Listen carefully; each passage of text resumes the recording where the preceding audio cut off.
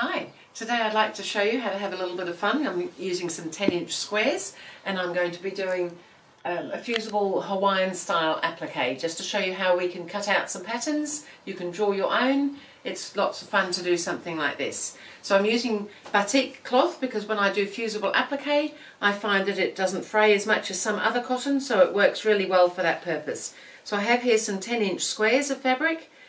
But to start off doing the pattern we need a piece of paper, and I'm going to start with a 10-inch square of piece of paper, and really it's a very fun little process. I'm sure many of us did this sort of thing, making little snowflakes and things when we were children. So I'm just going to fold that piece of paper in half, and then I'm going to fold it in half again, and then I'm going to fold it again so that we've got all these different foldy lines. But then what we can do is have a lot of fun on this. We can draw a little 1/8 of our design and we cut it out and open it out so that we end up seeing something amazing. So I don't know what it is you want to draw. You might want to draw something that's really nothing or something that's really something. Don't make it too tight and fiddly, but you might do something like that. You might want a little hole in that bit there. You might want some holes in here, but as I said, not anything too fiddly and tight. And then we can cut that out. So it's as simple as that, it's as fun as that, just cutting. But I'm not going to stand here cutting all of that now because I've already gone ahead and done something. I just wanted to show you that it's that simple. And when that's opened out, and this is something that's a little bit similar to that, so that was my one that I did as my drawing. Whoops, yes, that one. Some bits are longer on that diagonal, and they'll be out in, if we look up here, you can see that this is the sort of a shorter fold bit, and this is the longer diagonal fold, so some bits come right out.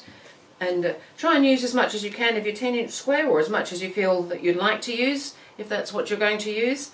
So I've already got one cut out here just to show you when I've cut all that out, and I open that out, we've got something that looks remarkably like that one up on the wall. So this is actually the pattern that I used to make this one. As you can see, it's similar, not ever identical, because by the time you folded layers of fabric and things change a little bit. But that's one of the beauties of this method of work, is that because nothing is right next to something else, even though it looks the same, it's only very similar.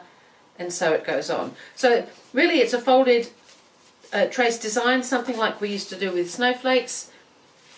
And you've got 10-inch squares of fabric. I suggest that you have 10-inch squares of the fusible web that you're going to use so that you can iron it on. So what we're going to do to get that onto our fabric, and I've already got a piece ironed on here, and I've already got a shape that I'm going to use. So I had drawn this little shape here on my 1/8 wedge of my square, and now I'm just going to open that out to a square rather than the 1/8, because when you do it onto fabric we've got a lot of bulk and it gets a little bit hard to cut through that many layers. So I'm going to fold my fabric, which has got my fusible web on the back, in half.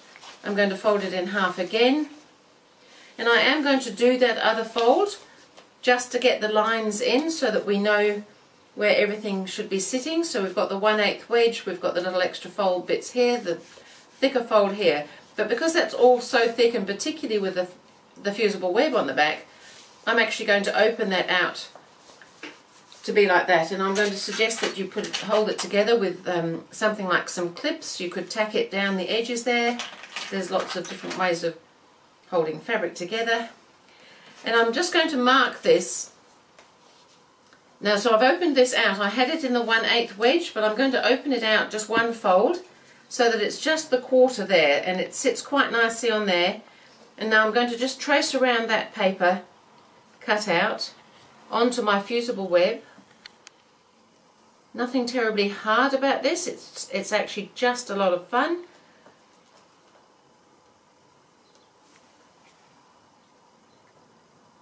You could use this for all sorts of designs that you like to draw in that sort of folded up shape, so that you're just drawing a quarter, and you get some very interesting results just by playing with things like that. So we're nearly done. Do the little cut out. Just make sure all your lines are there.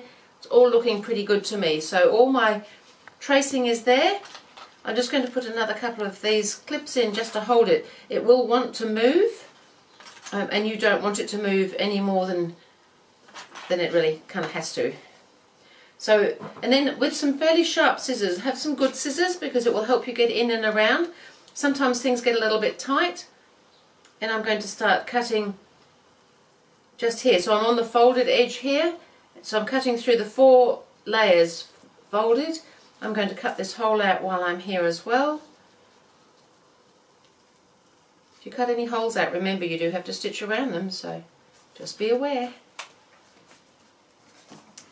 And then I'm just going to continue on cutting this, and I'll show you what it looks like when I get to the other end. So I'm just finishing up this last bit of cutting. You can see I've got little clippy things everywhere. Just move them out of your way if you need to as you get to them.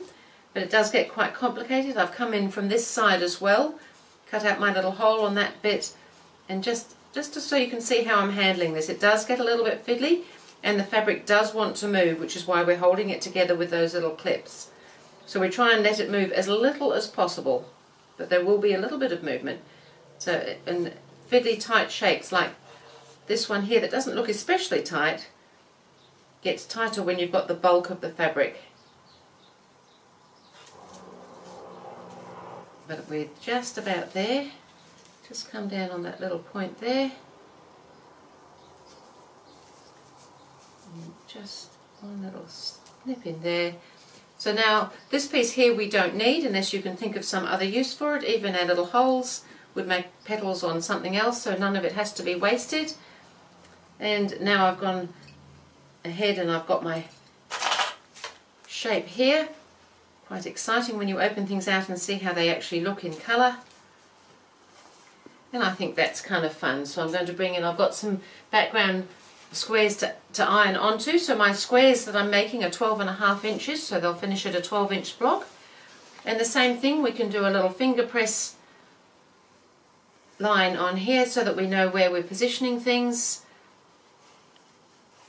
You can do all of them if you want to, so that you can get those diagonal pieces going out the sides, so that it's sitting fairly central on your fabric. So I can see my folds here, and this is going to be positioned on here, and you want to be able to center it fairly well because you don't want it kind of off to one side or something like that. And usually you can see where the folds have been, and you want to line up through the center and things like that. So we've got to peel the paper off the back there now, but I kind of think that's looking really fun and relatively simple, which is always a good thing in my opinion.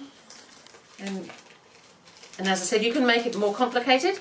Just be aware that if you're going to be cutting it out in those layers, that it is quite difficult to get into, and it will want to move, and it becomes a little bit stiff with all that paper on and the fusible as well. But not beyond the realms of possibility. Some good scissors are good. Like these scissors I'm using are Perfect Scissor by Karen K. Buckley. I find them excellent for so many things. And I'm just going to position that. Now if everything doesn't sit absolutely exactly, that's fine. It should be just something that's pretty close, and that's one of the beauties of this type of work. It is a kind of a folk art style, and it means that you've got just a little bit of leeway for things being just a little bit off here and there. So if you're an absolute perfectionist, yours will be beautiful, and if you're not quite such a perfectionist, yours will also be beautiful. Oops, it's got caught up in my iron there.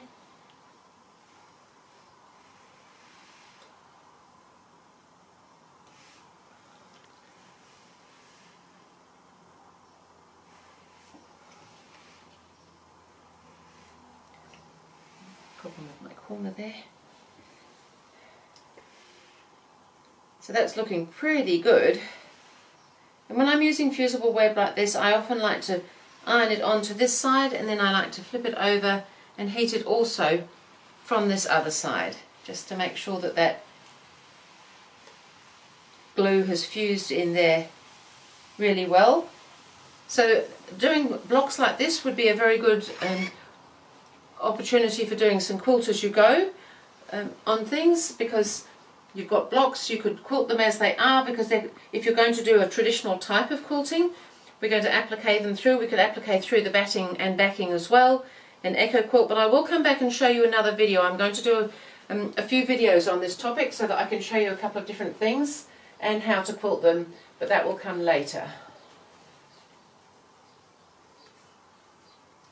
So I think that's looking pretty good. We've got a couple of blocks already. I just wanted to mention a couple of other things. I've done another block here, which I can pop up there as well. And I've got another one that I can... So I just wanted to talk about this block a little bit, and I'll show you what I mean on the next little piece that I've got here. So that's kind of fun. We've got a snowflake now off the fusible. We've got it on the paper, so you can make them again if you want to. The other thing would be, if you on this one here, which is looking a little bit more complicated because I've cut more holes, and there's also a hole in the center which I haven't got here. So I left these ones quite simple. This one's looking a little bit more involved, and so it is.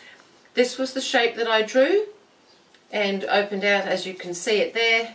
So I've got the three, sort of like a half of a leaf with the little cuts through it, which gives you this nice little open sort of look. And so that's come up really nicely there. And then I've done another one that I've got ready here, and I've already cut it out just for the fun of it. So this one here, the difference being that I've cut a little hole in the centre out, which I haven't on those. And this one also I haven't cut a hole out, however I've made it a little bit more complicated. So this is my piece that I've cut away. Well, there was a little bit more, but that's gone walkabout. So I can just iron this one on as well, just a little bit more involved with some of the cutting. So just so that you can see, you can get obviously way more involved than even I've got. You can see some beautiful examples of Hawaiian style quilts that are very intricate. But for me today, we're just doing fairly simple. So this one is just another fun little shape. I've tried to bring in little hints of nature, which is something that the Hawaiian style would often do. So I've got a sort of a leaf design here, a sort of pineapple design here. This one, not sure what that one is.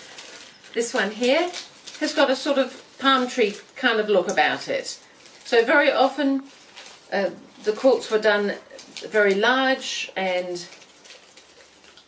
very nature oriented, as you would probably expect from some beautiful island places. So I'm just lining this up with some finger pressed lines on the background, just so that you can see how different fabrics, different colours, different cutouts can look, but all relatively simple.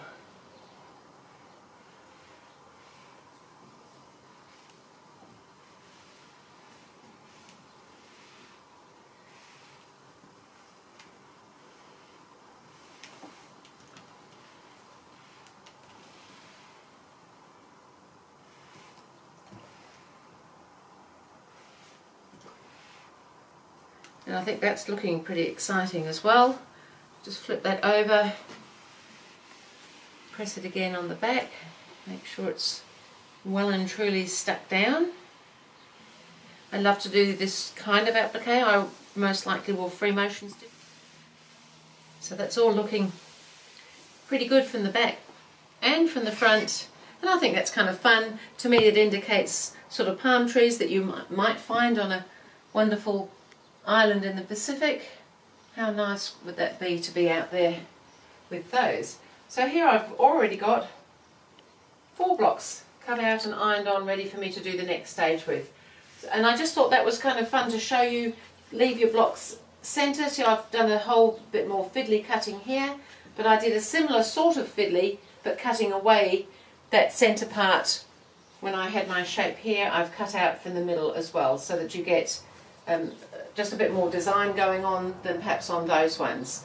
And as I said, these are fairly simple, but it was to show you the type of thing you can do. You can have so much fun just drawing a quarter of or an eighth of a design, and then just seeing how it opens out into something even more exciting. So there will be more videos. I'll be coming back to show you how to do something a little bit larger, and also how we're going to go ahead and applique and quilt them. So thank you.